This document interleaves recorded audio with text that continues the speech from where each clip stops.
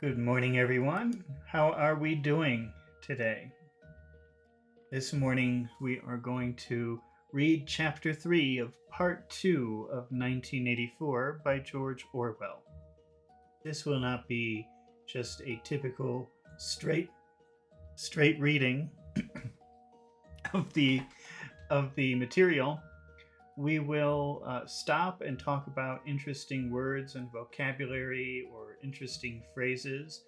If you want me to read something again, I will be happy to go back and look at it, and we can talk about the meanings of different phrases and different words. So this is great if you are learning English and you want to expand your vocabulary, you want some more advanced vocabulary, or you want to understand expressions. This is a wonderful way to do it. But if you already speak English, this is great if you're a George Orwell fan and you want to follow the writing very closely. Now, in the last chapter, Winston had made contact with this girl from work, and they had an affair. They met in a secret place in the forest, and they had an affair, and that's where we stopped last time. So let's see what happens. This is Chapter 3. "We can come here once again," said Julia. "It's generally safe to use any hideout twice, but not for another month or two, of course." And as she woke up, her demeanor had changed. She became alert and businesslike. Demeanor, that's kind of an interesting word. Demeanor is maybe how people see you, the way you physically show yourself to other people. So if you have a sad demeanor, you look sad. And if you have an angry demeanor, you appear to be angry.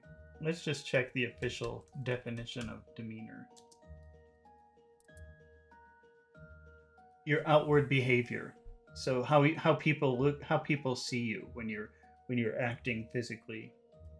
The way you stand, the way you talk, your facial expressions, and more. Well, demeanor, that's actually a good word. I'm going to put that on my list of words to make videos about later. Demeanor.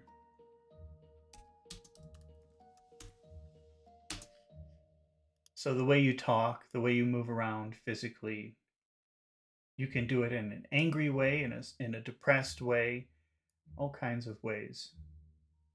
The way you carry yourself, maybe, would be another way of saying that. Okay, let's get rid of that. Demeanor. Okay, as soon as she woke up, her demeanor had changed. So they had this love affair, and then she fell asleep in the forest. But when she woke up, her body language, body language maybe is another way of thinking of demeanor. She became alert and businesslike. So before she was very romantic, but now she took a nap, she woke up, and now she was behaving very businesslike.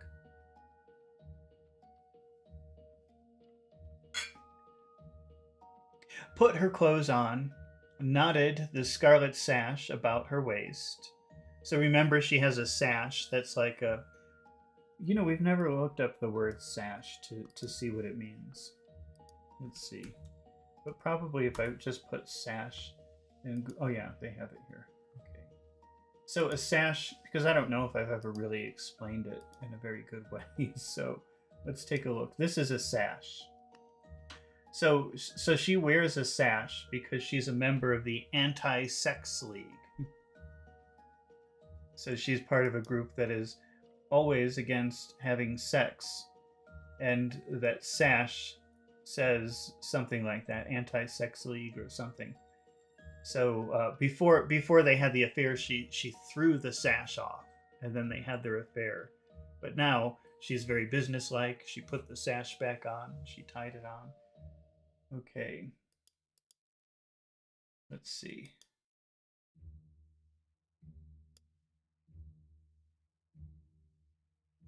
As soon as she woke up, her demeanor had changed. She became alert and businesslike, put her clothes on, knotted the scarlet sash about her waist, and began arranging the details of the journey home. It seemed natural to leave this to her. That's actually another good phrase. We're starting off with a lot of interesting phrases. Leave it to her.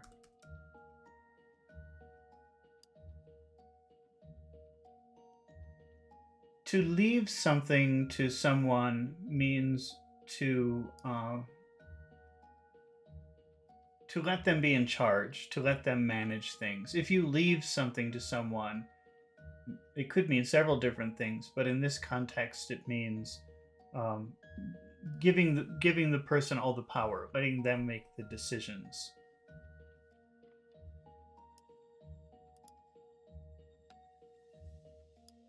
How do they use it here? It seemed natural to leave this to her. So she was explaining, all right, this is how you get home. Because remember, they met in secret in the forest outside of the city. And now she's giving him details about this is the way to go home. And he thought it's best to leave it to her. Let her decide. Let her manage how to do this. Because she knows what she's doing, obviously.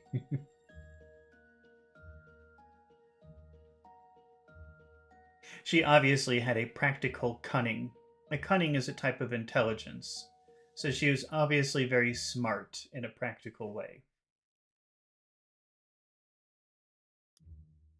Which Winston lacked, and she seemed also to have an exhaustive knowledge of the countryside round London, stored away from innumerable community hikes. The route she gave him was quite different from the one by which he had come, and brought him out at a different railway station. Never go home the same way as you went out, she said, as though enunciating an important general principle. She would leave first, and Winston was to wait half an hour before following her.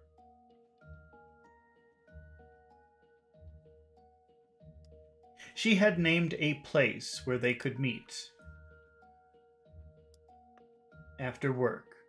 4 evenings hence. Hence means like from here. So 4 evenings from here. It's not a very common word now, but hence would mean like from here. So 4 days from here. So 4 days from now. It was a street in one of the poorer quarters where there was an open market, which was generally crowded and noisy. She would be hanging about among the stalls, pretending to be in search of shoelaces or sewing thread. If she judged that the coast was clear, she would blow her nose. It's blowing your nose. Sorry for the disgusting noises. Blowing her nose when he approached. Otherwise, he was to walk past her without recognition, but with luck, in the middle of the crowd, it would be safe to talk for a quarter of an hour and arrange another meeting. And now I must go, she said, as soon as he had mastered his instructions. I'm due back at 19:30. I've got to put in 2 hours for the Junior Anti-Sex League. That's her sash. It says the Junior Anti-Sex League. Handing out leaflets. Leaflets are little pieces of paper with information.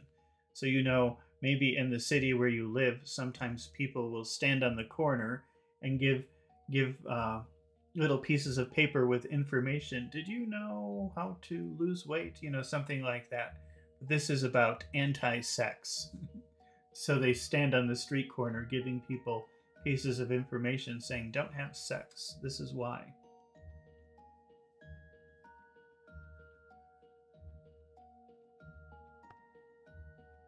Handing out leaflets or something. Isn't it bloody? Give me a brush down, would you? Wait, am I missing something here? Let me reread that. Give me a brush down, would you? I don't really understand that, to be honest with you. Have I got any twigs in my hair? Oh, give me a brush down. Okay, so brushing, what that means, I didn't really understand it until the next line. But in case you don't know what a brush is something like this. It's a pretty common word. So it could be anything in this form. These are all types of brushes. So she's saying, give me a brush down, because they were on the ground outside in the country. So she's saying, here, do this to me, give me a brush down. Make sure there's nothing, doesn't look like I've been rolling around in the grass.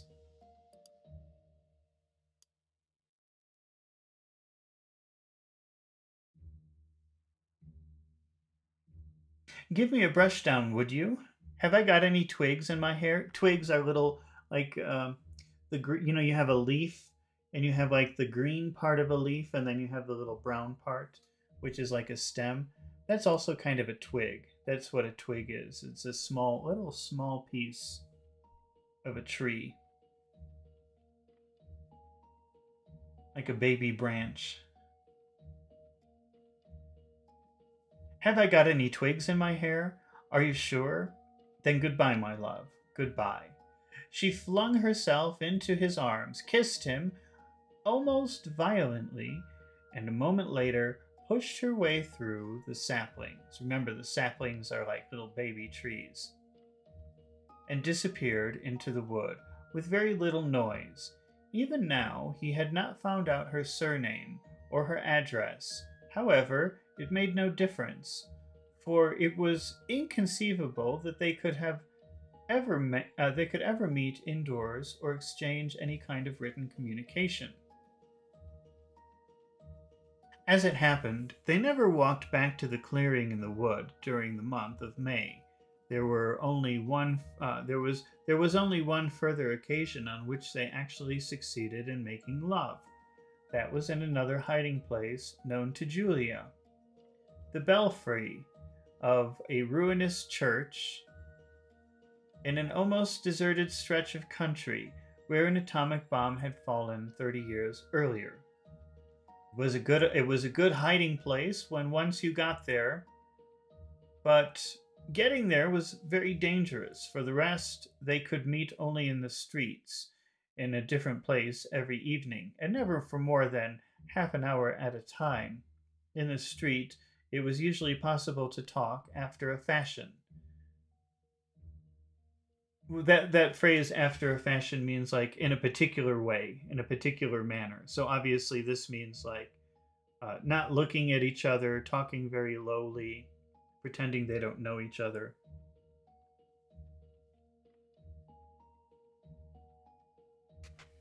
As they drifted down the crowded pavements, not quite abreast and never looking at one another, they carried on a curious, intermittent conversation which flicked on and off like the beams of a lighthouse. You know, if you... I want to find a picture to show you.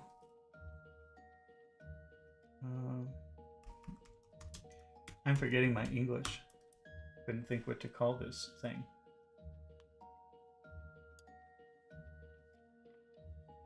Okay. What do you call this? What do you see this picture here? What is this? What is this person doing? And what do you call that? Well, he's turning on the lights, and that thing is called a light switch. So I guess these are pretty old. I don't know if they make them like this anymore. But that motion with your finger is flicking. That's flicking. So that's flicking the lights on or flicking the lights off. So it's like a quick, short movement to flick something. And here they're talking about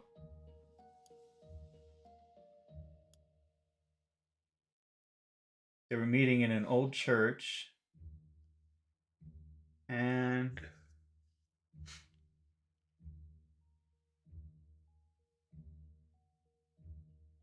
well, let's go back and read that from the beginning. They carried on a curious, intermittent conversation which flicked on and off. So flicking, think about flicking the lights on and off. Flicking on and off. Which flicked on and off. It was very short and quick. Each phrase, maybe she would say a phrase very shortly and quickly, and then he would, and then it would stop for some period, and then it would start again. Flicked on and off, like the beams of a lighthouse. So the beams are like the rays of light, the lines of light that you see coming.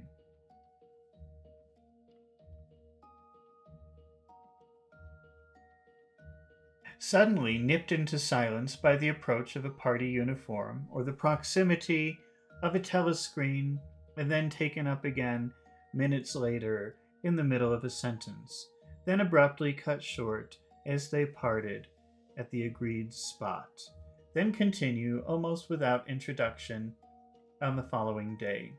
Julia appeared to be quite used to this kind of conversation, which she called talking by installments.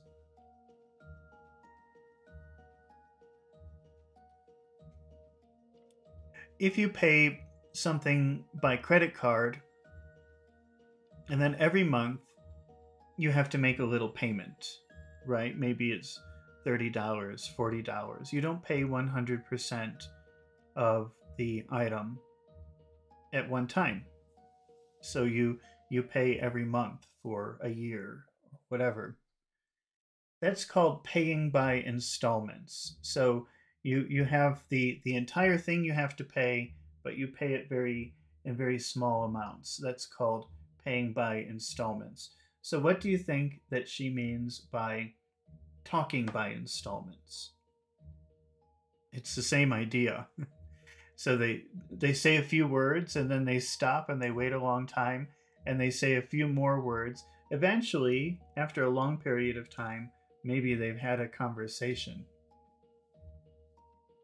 But they can only talk little by little, talking in installments. She was also surprisingly adept, that means like an expert, at speaking without moving her lips. Just once, in almost a month of nightly meetings, they managed to exchange a kiss. They were passing in silence down a street. Julia would never speak when they were away from the main streets. When there was a deafening roar. Deafening. To be deaf means you can't hear. If something is deafening, it means it's so loud that it causes damage to your ears. Very, very loud. A deafening roar. The earth heaved. That means the earth moved. And the air darkened, and Winston found himself lying on his side, bruised and terrified. A rocket bomb must have dropped quite near at hand. Suddenly, he became aware of Julia's face, a few centimeters from his own, deathly white as chalk. Even her lips were white. She was dead. He clasped, remember clasp is like this, he clasped, that's hard to say, clasped her against him, and found that he was kissing a live, warm face. But there was some powdery stuff that got in the way of his lips. Both of their faces were thickly coated with plaster.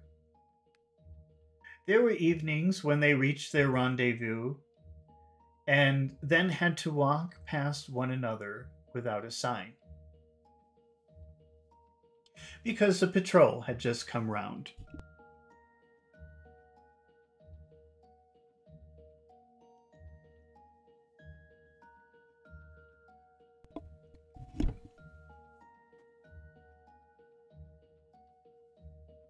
Because a patrol had just come round the corner, or a helicopter was hovering overhead. I think in the first chapter of this book, we had the word hover, which means like flying but not moving. So if you ever see some insects, they can hover, they fly, they're in the air, but they're not moving. You know, birds, I don't think most birds can't hover. A hummingbird could hover. That means like the bird is flying, but it's not moving back and forth. It's just in one place. Helicopters also hover. Helicopters. Airplanes cannot hover, but helicopters can hover. And that's also used with the internet when you hover your mouse over something. That little arrow, hover the cursor over something. Because the cursor is above it, but it's not moving. It's staying in one place. Like a helicopter. Even if it had been less dangerous, it would still have been difficult to find time to meet. Winston's working week was 60 hours. Julia's was even longer, and their free days varied according to the pressure of work and did not often coincide. Julia, in any case, seldom had any evening completely free. She spent an astonishing amount of time in attending lectures and demonstrations, distributing literature for the Junior Anti-Sex League, preparing banners for Hate Week, making collections for the Savings Campaign, and such like activities. It paid, she said. It was camouflage. Camouflage, in case you don't know that word, let's take a look at what camouflage is.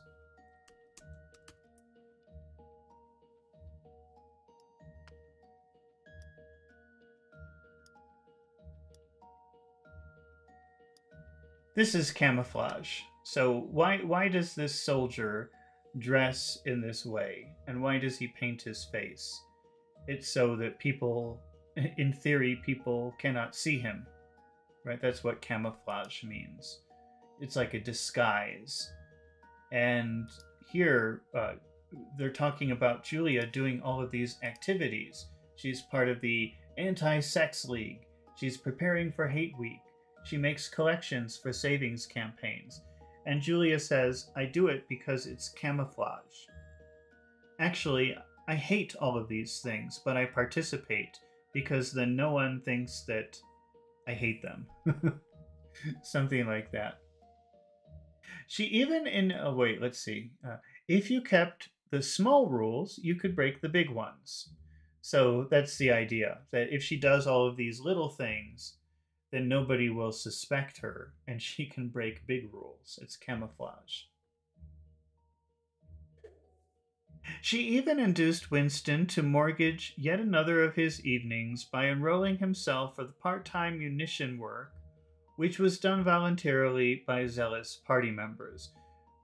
Somebody who is zealot is a very strong believer in... It's usually used for religion, so somebody who has a very strong belief in their religion is considered a zealot.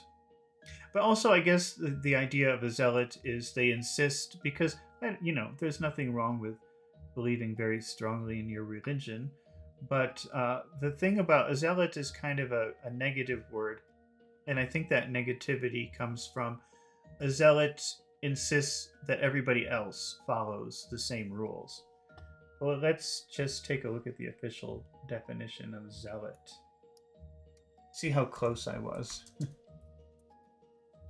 A person who is fanatical and uncompromising in the pursuit of their religious, political, or other ideals. Yeah, but I think there's this idea that a zealot will try to make you also follow these rules because they believe in them so strongly they can't understand why anyone would not follow the rules.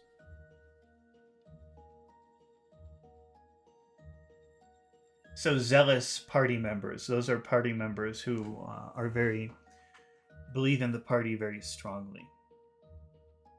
So one evening every week, Winston spent 4 hours of paralyzing boredom, screwing together small bits of metal, which were probably parts of bomb fuses, in a drafty, ill-lit workshop where the knocking of hammers mingled drearily with the music of the telescreens.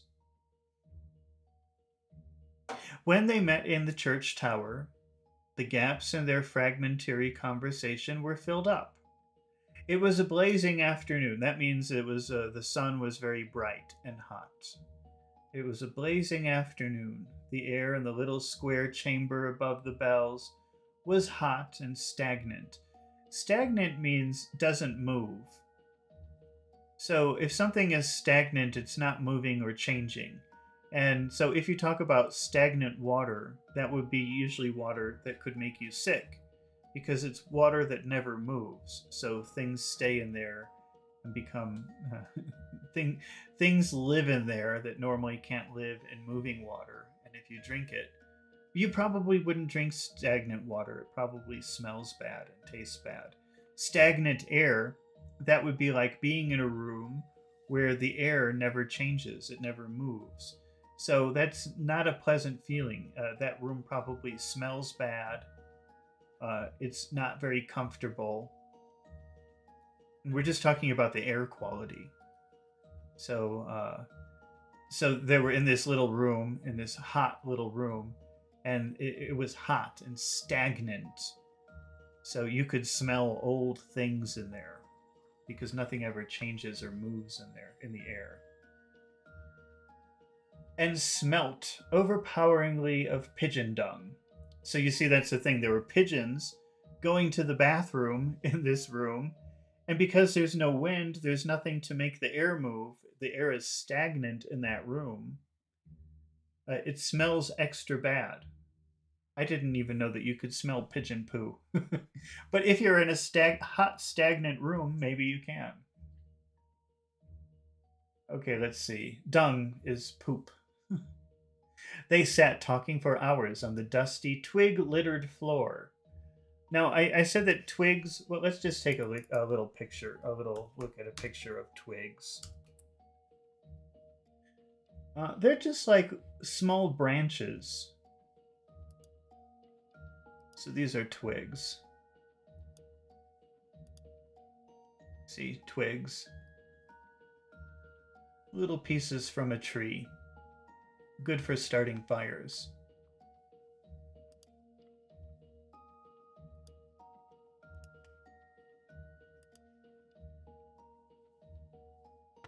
So, and littering, maybe you've seen that word like a sign. No littering. Littering means like throwing things on the floor. So if you're walking through the city, you'll see signs, littering, $500 fine. That means if you throw something in the street, if you throw garbage in the street, and the police see you, then you'll have to pay $500. Littering means putting things, garbage, in the street. So the twigs littering the floor means that they were all over the floor. It didn't look nice. It looked like garbage. They shouldn't be there. Littering is a negative word. They sat talking for hours on the dusty, twig-littered floor, one or other of them getting up from time to cast a glance through the arrow slits and make sure there was no one coming. So from time to time, they would look out the window to make sure that there were no people coming to see them there. They didn't want to get caught. Julia was 26 years old. She lived in a hostel with 30 other girls, always in the stink of women. How I hate women, she said parenthetically. She worked, as he had guessed, on the novel writing machines in the fiction department. She enjoyed her work, which consisted chiefly in running and servicing a powerful but tricky electric motor. She was not clever. Clever is another word for smart. But was fond of using her hands and felt at home with the machinery. She could describe the whole process of composing a novel, from the general directive issued by the planning committee down to the final touching up by the rewrite squad. A squad is like a group of people. It's usually used when talking about military or attacking. A squad is like a group of people ready to defend or attack. So the rewrite squad, that's like, imagine they write a book and then they say, oh no, we have to change the information in the book. There's a team ready for this emergency that can take the book and rewrite the story to fit the latest narrative. But she was not interested in the finished product. She didn't much care for reading, she said. Books were just a commodity that had to be produced, like jam or bootlaces. A commodity is just something that you can buy and sell. She had no memories of anything before the early 60s, and the only person she had ever known who talked frequently of the days before the revolution was a grandfather who had disappeared when she was 8. Oh, Fabian Perez. Hi, Fabian. How are you doing? I haven't seen you in quite a while. Hope you're doing well. At school, she had been captain of the hockey team and had won the gymnastics trophy 2 years running.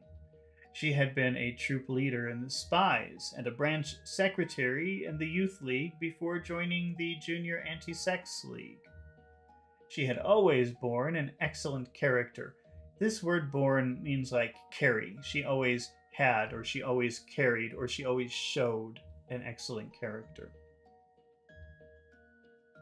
She had even an infallible mark of good reputation, been picked out to work in the pornosec, the subsection of the fiction department, which turned out cheap pornography for distribution among the proles. Gosh, this sounds like the modern-day internet. And we have Namgyen is saying hello. Hi, Namgyen. And we have Antonio Montana. Greetings from Turkey. Oh, so you're in Turkey. And Antonio Montana, that doesn't sound very Turkish. I thought maybe you were from Latin America or from Spain. Let's see. Okay, so it was nicknamed Muck House by the people who worked in it, she remarked. There she had remained for a year, helping to produce booklets and sealed packets with titles like Spanking Stories or One Night in a Girl's School, to be bought furtively. Furtively means like secretly, like hiding it, by proletarian youths who were under the impression that they were buying something illegal. What are these books like? Said Winston curiously. Oh, ghastly rubbish. Ghastly means like horrible. Ghastly rubbish. They're boring, and rubbish is garbage. So, oh, they're horrible garbage. Ghastly rubbish. Ghastly, it's a very British word. I don't think you really hear that outside of the UK. Maybe some people will use it. That whole phrase, ghastly rubbish, that's very kind of UK sounding. They're boring, really. They only have 6 plots, but they swap them round a bit. Swapping means like moving around, changing. Actually, swap, that might be a good word to practice later. Let's put that up here. Swap. Whoops. Swap kind of means like exchange or moving around.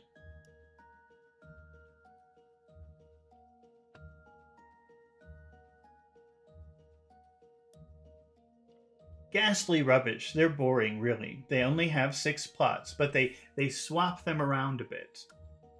Of course, I was only on the kaleidoscopes. I was never in the rewrite squad. I'm not literary, dear. Not even enough for that. He learned with astonishment that all the workers in the pornosec, except the heads of the departments, were girls. The theory was that men whose sex instincts were less controllable than those of women were in greater danger of being corrupted by the filth they handled. Filth means dirt, dirty. So let me read that again.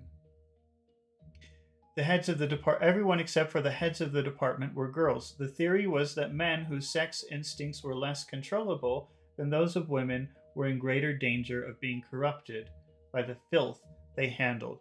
So they were afraid that if they let men write these stories, it would corrupt them, but for some reason, it wouldn't corrupt women.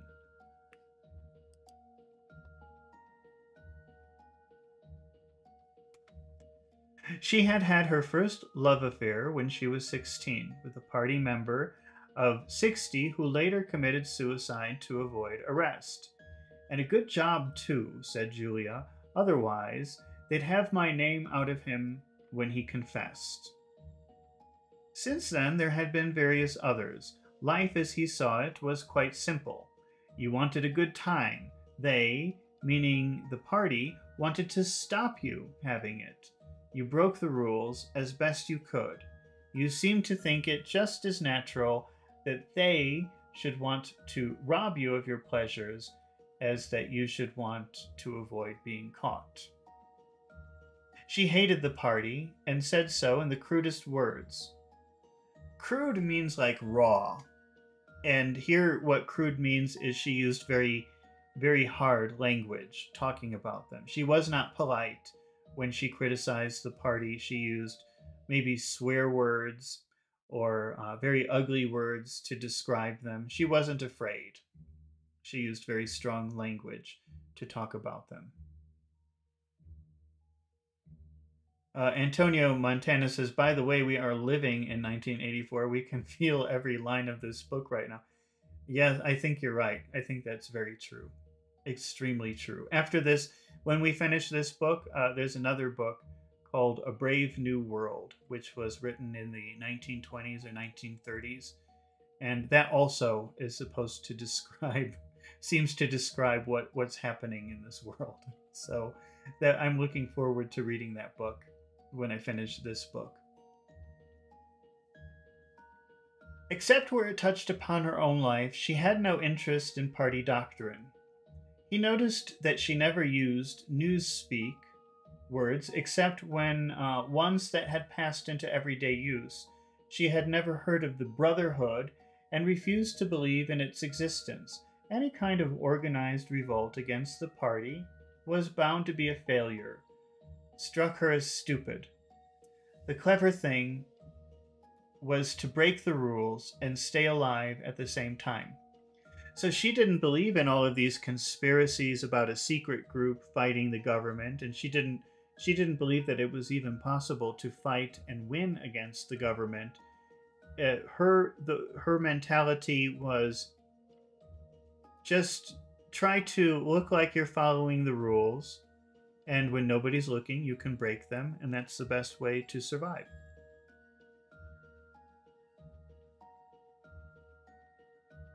The clever thing was to break the rules and stay alive at the same time. He wondered vaguely how many others like her there might be in the younger generation, people who had grown up in the world of the revolution, knowing nothing else, accepting the party as something unalterable. Alter means change, so unalterable means you can't change it. Like the sky, not rebelling against its authority, but simply evading it, as a rabbit dodges a dog. They did not discuss the possibility of getting married. It was too remote to be worth thinking about. No imaginable committee would ever sanction such a marriage, even if Catherine, Winston's wife, could somehow have be got rid of. It was hopeless, even as a daydream. She was, do you know, the newspeak word, good thinkful, meaning naturally orthodox, incapable of thinking a bad thought. No, I don't know the word, but I know the kind of person right enough.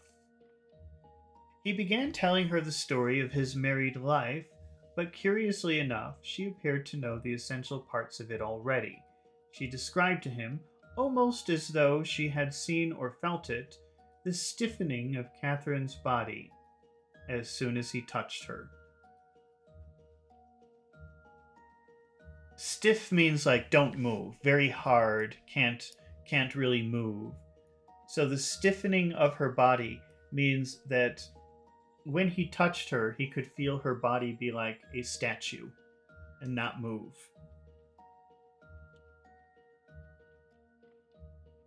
The stiffening of Catherine's body as soon as he touched her, the way in which she still seemed to be pushing him from her with all her strength, even when her arms were clasped tightly round him, With Julia, he felt no difficulty in talking about such things. Catherine, in any case, had long ceased to be a painful memory and became merely a distasteful one. Distasteful means I don't like it. People don't like it. So distasteful, not a very good taste. So if you make like a distasteful remark, actually that's a good word. Let's put the word distasteful up here. I need some more words on my list. So distasteful, that means tastes bad. It doesn't taste good. So if you make a distasteful remark, that's a remark. That's something you say and people say, oh, I don't like that. A distasteful memory would be a memory like you have the memory and it gives you a bad taste. Like, oh, I remember that. That's horrible. Distasteful. Bad taste.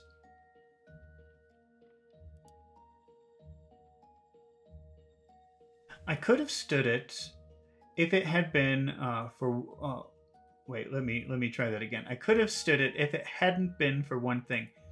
If you think about that phrase, I can't stand it, it means I can't tolerate it. Oh, I can't stand loud music. So this is the past. This is the past using could have stood, which means I could have tolerated it. It would have been okay. It would have been okay, but for one thing. So it was possible to live this way, but there was one problem. That's what he's saying. He told her about the frigid little ceremony that Catherine had forced him to go through on the same night every week. She hated it, but nothing would make her stop doing it. She used to call it, but you'll never guess, our duty to the party, said Julia promptly. How did you know that? I've been at school too, dear. Sex talks once a month for over 16s, and in the youth movement, they rub it into you for years. I dare say it works in a lot of cases, but of course you can never tell. People are such hypocrites. And I think we had that word hypocrite in earlier chapter, maybe the last chapter. Remember, a hypocrite is someone who says one thing, but then they do the opposite thing. So, oh yeah, that was actually not part of a book. That was part of a class video that I did. So a hypocrite says one thing, don't smoke, as they smoke. So that's the difference. Let's see. So she began to enlarge upon the subject. With Julia, everything came back to her own sexuality. As soon as this was touched upon in any way, she was capable of great acuteness. Unlike Winston, she had grasped the inner meaning of the party's sexual puritanism. It was not merely that sex instinct created a world of its own which was outside the party's control, and which therefore had to be destroyed, if possible. What was more important was that sexual privation induced hysteria, which was desirable because it could be transformed into war fever and leader worship. The way she put it was, when you make love, you're using up energy, and afterwards you feel happy and don't give a damn about anything else. They can't bear that you feel like that. So they didn't want you to have sex because they wanted you to have that energy inside of you so they could use it for other things, to make you angry, to make you zealots of the party. They want you to be bursting with energy all the time. All this marching up and down and cheering and waving flags is simply sex gone sour.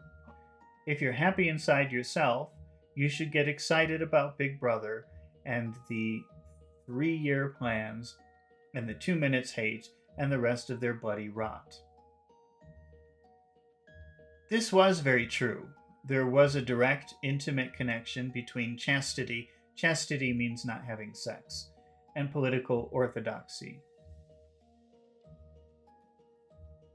For how could the fear, the hatred, and the lunatic credulity which the party needed in its members be kept at the right pitch, that except by bottling down some powerful instinct and using it as a driving force?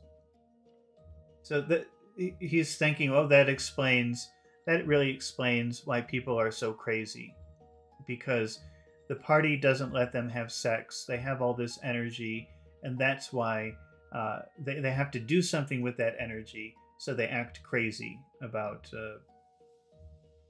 whatever, the wars, the parties, the politics.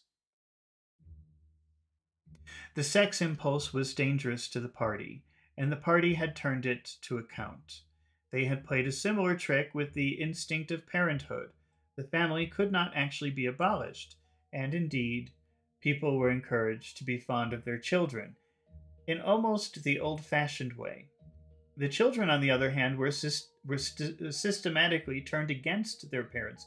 To turn someone against another person means to make them your enemy.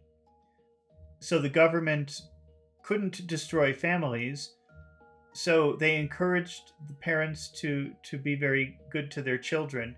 But then when the children would go to school, the system would turn the children against the parents. The system would make the children the enemy of the parents.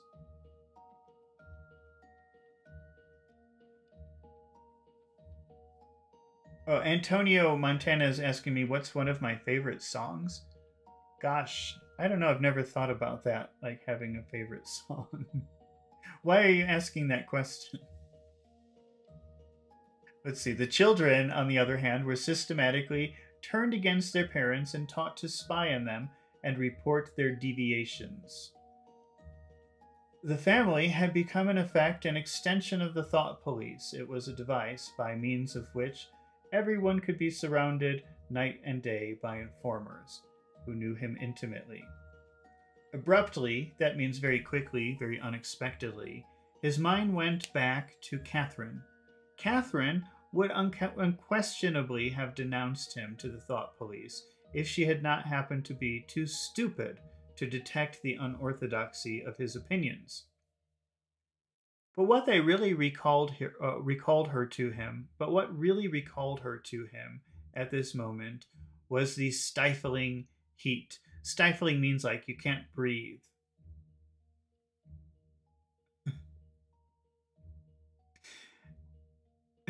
I said to Antonio, why are you asking me what's my favorite song? Where did that come from?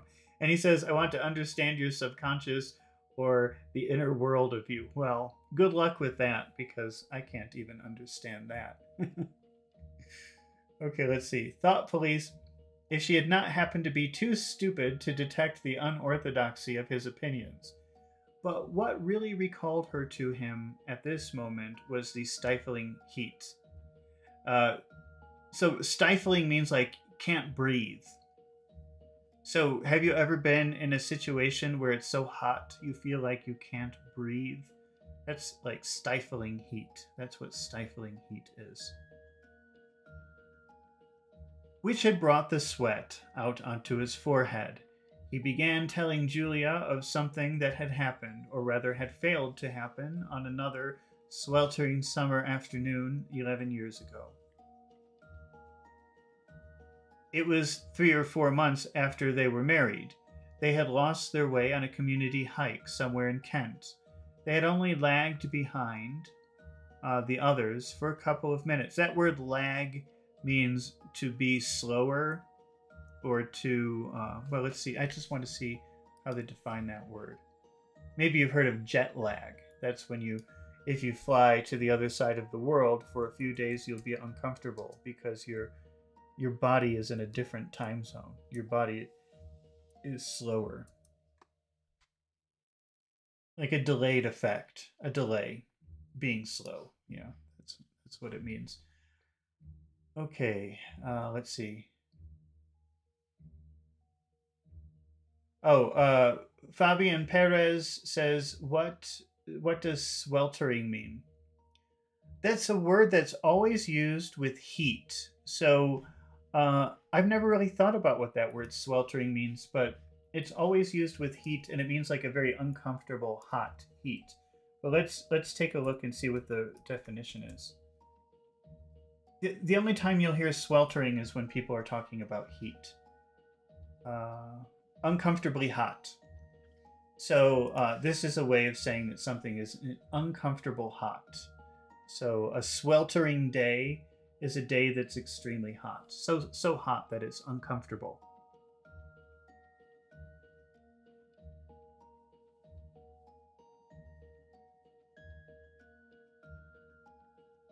But they took a wrong turning and presently found themselves pulled up short by the edge of an old chalk quarry. It was a sheer drop of 10 or 20 meters, with boulders at the bottom.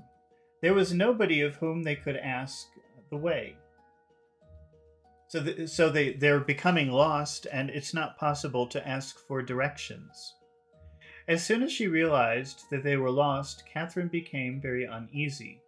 To be away from the noisy mob. Mob means like group of people, but it's a negative word. So when you talk about a mob, this is a group of people maybe doing bad things, or everything negative about a crowd of people, maybe you could say. So a noisy mob. If you said noisy crowd, you could say noisy crowd if you know the word crowd. The noisy crowd. But the difference is when you say noisy mob, it sounds so much worse, because being in a mob, a big group of bad people, people you hate, sounds so much worse than being in a noisy crowd. A noisy mob of hikers, even for a moment, gave her a feeling of wrongdoing. She wanted to hurry back by the way they had come and start searching in the other direction. But at this moment, Winston noticed some tufts of leucostrife growing around the cracks of the cliff. I don't know what leucostrife is. Tuft is like a kind of like a bush. We'll look at tuft in a minute. But I guess leucostrife must be some kind of plant. Let's see if we can find some pictures. Well, it's funny because when I look for pictures of leucostrife, it looks like lavender. And these are the pictures of leucostrife. Let's see.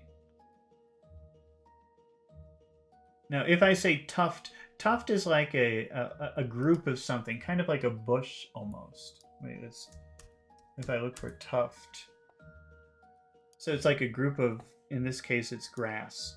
This is like a tuft of grass. You could have a tuft of hair, a tuft of grass. It's just like a big group of long, stringy things, I guess. All right, let's go back.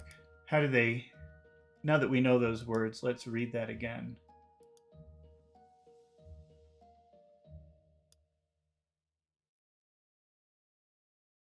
Winston noticed some tufts of leucostrife. So now you can picture groups of these lavender-like flowers growing in the cracks of the cliff between them. One tuft was of two colors, magenta and brick red, apparently growing on the same root. He had never seen anything of the kind before, and he called to Catherine to come and look at it. Heesuk Jones says, so pleased to see this live. Well, I'm happy that you're here. I'm happy that you're watching. I'm pleased that you're here. Look, Catherine, look at those flowers, that clump down there near the bottom. Do you see they're two different colors? She had already turned to go, but she did rather fretfully come back for a moment. To fret is like to worry. So remember, Catherine is very worried because they got lost and separated from the group. And all she wants to do is return to the group. But Winston says, hey, wait, come over here, look at these flowers. And so she comes back, but she's doing it like this, like she's very worried. That's what fretfully means.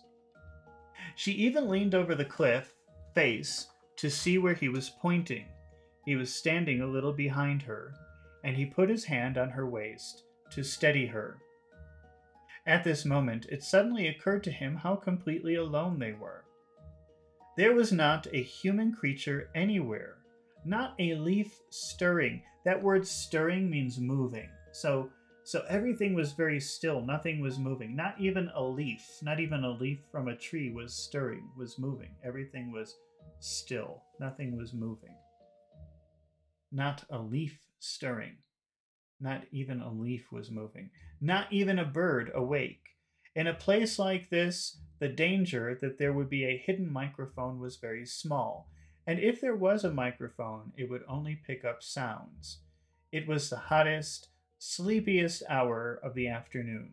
The sun blazed. Blaze means like very strong light and heat. So if you have a blazing fire, that's a fire with a lot of light and heat. And in the afternoon, in the summer, and there are no clouds in the sky, and you just see that big ball of fire in the sky, that is a blazing sun.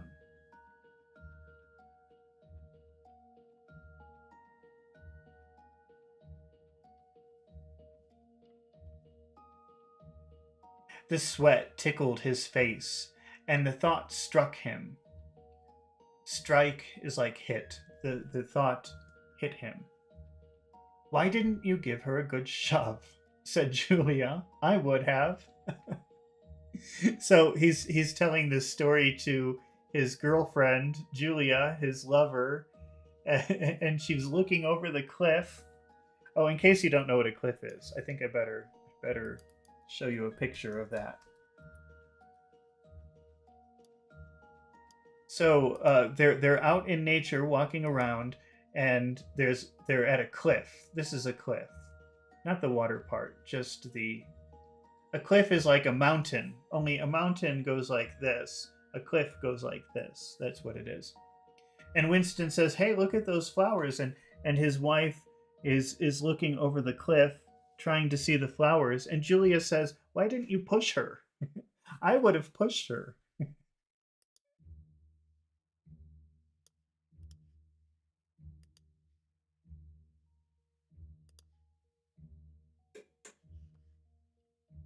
"Why didn't you give her a good shove?" Shove is like push. "I would have." "Oh, yes, dear, you would have." "I would if I'd been the same person then as I am now. Or perhaps I would. I'm not certain." "Are you sorry you didn't?" "Yes, on the whole, I'm sorry I didn't." They were sitting side by side on the dusty floor. He pulled her closer against him. Her head rested on his shoulder, the pleasant smell of her hair conquering the pigeon dung. So remember, that room where they are has stagnant air. That means the air never moves. And there's pigeon dung in the room. That's pigeon poop. And so because the air doesn't circulate, it doesn't move, it's stagnant, there's a very bad smell in the room. But now he's saying, now that she's very close to him, he can smell her hair, and now he doesn't smell the pigeon dung, the pigeon poop anymore. The pleasant smell of her hair conquering the pigeon dung. She was very young, he thought. She still expected something from life. She did not understand that to push an inconvenient person over a cliff solves nothing. "Actually, it would have made no difference," he said. "Then why are you sorry you didn't do it?" "Only because I prefer a positive to a negative. In this game that we're playing, we can't win. Some kinds of failure are better than other kinds, that's all." He felt her shoulders wriggle of dissent. So wriggling is a movement kind of like this. And so he felt her shoulders wriggle in dissent. Dissent means disagreement.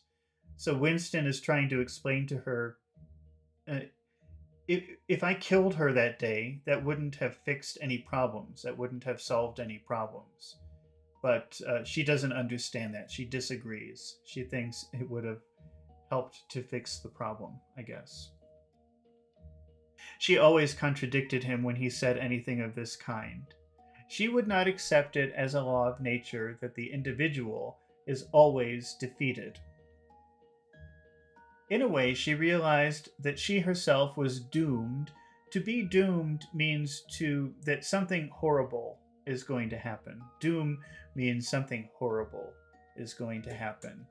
And so if you're doomed, that means something horrible is going to happen to you in the future, in your life. In a way, she realized that she herself was doomed. In a way, she realized that she had a horrible future. That sooner or later, the thought police would catch her and kill her. But with another part of her mind, she believed that it was somehow possible to construct a secret world in which you could live as you chose. All you needed was luck and cunning and boldness. Cunning means being very smart. So all you needed to do was be lucky, to be cunning, to be very smart, and boldness. Boldness means being very brave. So the way to survive was to be lucky, smart, and very brave. She did not understand that there was no such thing as happiness, that the only victory lay in the far future, long after you were dead. From that moment of declaring war on the party, it was better to think of yourself as a corpse. A corpse is a dead body. Well, let's reread that. So, long after you were dead, that from the moment of declaring war on the party, so from the moment you decided, I hate the party, and you start to work against them, it was better to think of yourself as a dead body, as already dead. So once you break the rules, you should understand you are already dead. Eventually they will kill you. We are the dead, he said. We are not dead yet, said Julia prosaically. Not physically. 6 months, a year, 5 years, conceivably. I'm afraid of death. You're young, so presumably you're more afraid of it than I am. Obviously, we shall put it off as long as possible. To put something off is, I'm going to put that. That's a useful phrasal verb. So we'll see, to put, maybe I've done it before. Seems like I have. I don't know. We can do it again. Doesn't matter. To put, because it's very useful. Very common. You just type it. I can't talk and type at the same time. To put something off means to delay something. How do they use it here? Obviously, we shall put it off as long as we can. So the thing they were putting off is being killed by the party. Obviously, we can delay this for a long time. Let's try to make this, let's not make it tomorrow that they kill us. Let's try to survive 1 year, 2 years, 3 years. Let's delay it. Let's put it off. But it makes very little difference. So long as human beings stay human, death and life are the same thing. Oh, rubbish. Which would you sooner sleep with, me or a skeleton? Don't you enjoy being alive? Don't you like feeling? This is me. This is my hand. This is my leg. I'm real. I'm solid. I'm alive. Don't you like this? She twisted herself around and pressed her bosom against him. He could feel her breasts, ripe yet firm. Through her overalls, her body seemed to be pouring some of its youth and vigor into his.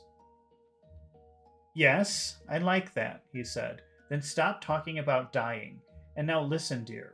We've got to fix up about the next time we meet. We may as well go back to the place in the wood. We've given it a good long rest. But you must get there by a different way this time. I've got it all planned out. You take the train, but look, I'll draw it for you. And in her practical way, she scraped together a small square of dust with a twig from the pigeon's nest and began drawing up a map on the floor. All right, well, that's it. That is the end of Chapter 3 of Part 2 of 1984, by George Orwell. So next time we will be reading from chapter 4 of part 2. Thank you, everyone who stayed and watched this time. Thank you for your questions and comments. I really appreciate it. And I look forward to seeing you again soon. Goodbye.